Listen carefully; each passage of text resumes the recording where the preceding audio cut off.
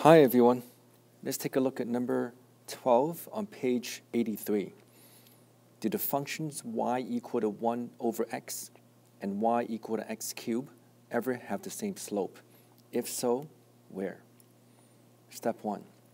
If we divide this into two different columns, let's find the general slope for each case. In the first column, we're starting with y equal to 1 divided by x. Before you find y prime, always express this in exponent form. If you think about the 7 exponent laws, one of them is called the negative exponent law, which means 1 divided by x becomes x to the power of negative 1. When you use the power rule, y prime equals to, again, there's a 1 at the front. You take the exponent, negative 1, and you multiply by the number at the front. So negative 1 times 1, that's going to be negative 1. You copy x, and you take the exponent, and you subtract 1. So negative 1 minus 1, that's going to give you negative 2.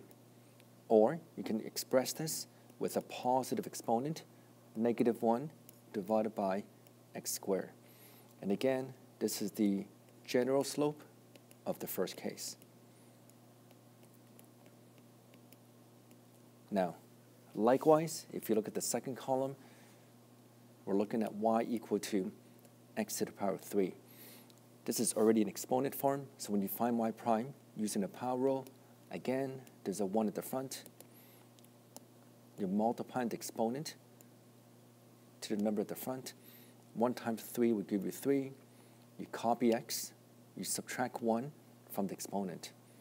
So y prime equals to 3 x squared. And again, this is the general slope for y equal to x cubed. Now, they're really asking if these functions have the same slope. If they do have the same slope, that means you can make the two general slopes equal, and you can solve for x, for the location. So, therefore, negative 1 over x squared equals to 3x squared. Again, if they do have the same slope, you can find x. If you cannot find x, they do not have the same slope. So you can make the right-hand side divided by 1, so it looks like a fraction. Again, you can cross multiply. 1 times negative 1 is going to be negative 1. 3x squared times x squared is going to be 3x to the power of 4. The opposite of multiplying by 3 is to divide by 3, or you can write x to the 4 on the left-hand side, negative 1 over 3 on the right-hand side. The opposite of taking the power of 4 is to find the fourth root. And again, there are two cases, plus and minus. However, you cannot take the fourth root of a negative number. So this means, therefore, there are no solutions. Which means, therefore, they never have the same slope.